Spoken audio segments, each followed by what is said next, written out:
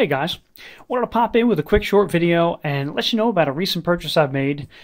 I don't know, you may have heard me talk about the Infinity Twin. It's been my everyday camera or my EDC. I take it with me most days, just chuck it in my work bag, and I have it on hand. If I see something I want to shoot, it's ready to go. But I'm always looking for something just a little bit better. Not to say this is bad, because it's been a great camera the past couple of years, but it's kind of bulky, and the image quality is just kind of so-so on it.